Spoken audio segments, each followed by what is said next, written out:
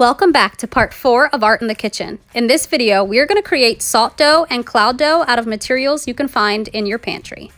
Salt dough is great because it has a clay-like consistency and can be baked in the oven to make it hard.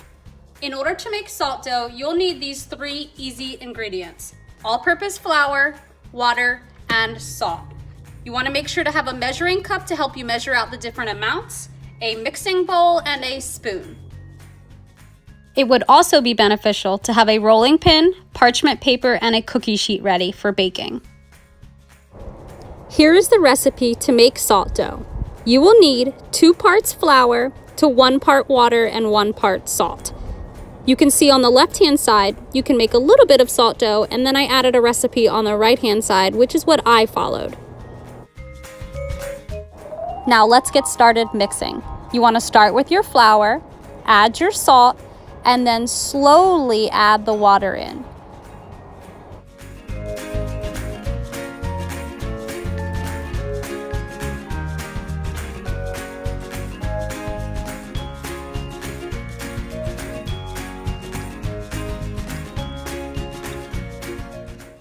When it becomes too difficult to continue mixing with a spoon, try kneading it with your hands. Now that our salt dough is thoroughly mixed, we need to let it rest.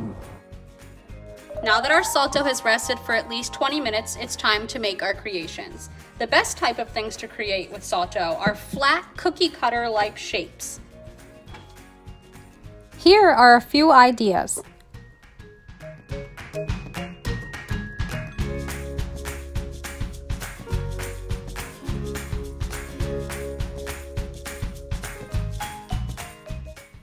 Just remember, you're going to add the extra decorations after it comes out of the oven.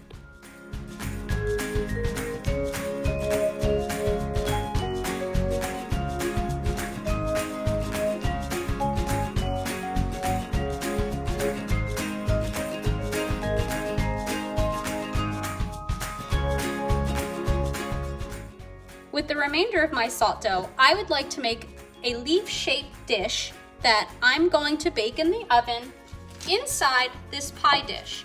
I'm going to ball up 2 balls of aluminum foil to allow the leaf to just drape over top of it.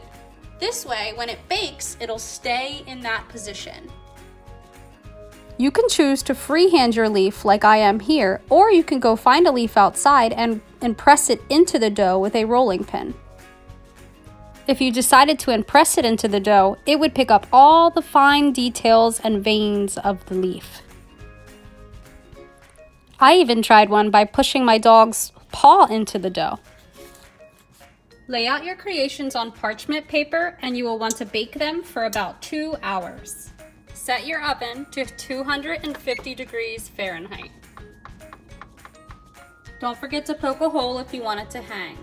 The salt dough has been baking for about an hour and a half, so let's check on them. They look like they've been hardening up, which is awesome. Check on the bottom one. Looks good. Just 30 more minutes. It's been 2 hours and my thinner pieces are ready to go. Now you have the option to leave them as they are and string them up. This could be a necklace or an ornament. Or you can paint them. You can paint them with Craft Smart paint, same kind of paint you would get at Michael's. You could try watercolor. You could even try a marker.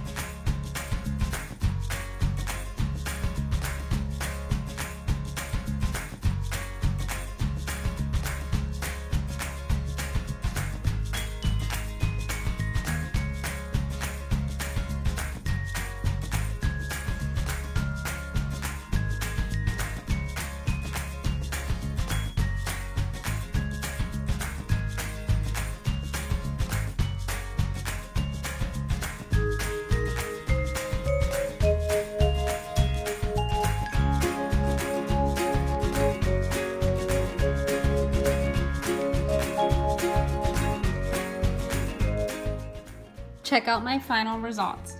I took a Sharpie and wrote #1 mom. This could be a Mother's Day gift. And then I added some designs to my moon.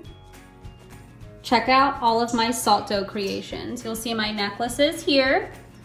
My leaf turned out awesome. My love heart. My bulldog paw print.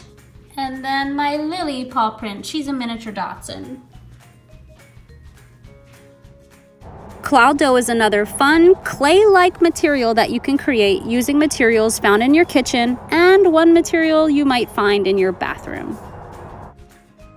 In order to make cloud dough, these are the simple ingredients that you need. The most important is cornstarch and cheap scented conditioner. You will also need a mixing bowl, a spoon, and a measuring cup. You will need 2 cups of cornstarch and 1 cup of conditioner. First, you'll want to add the cornstarch to the bowl, and then you can add the conditioner all at once. Then, mix away.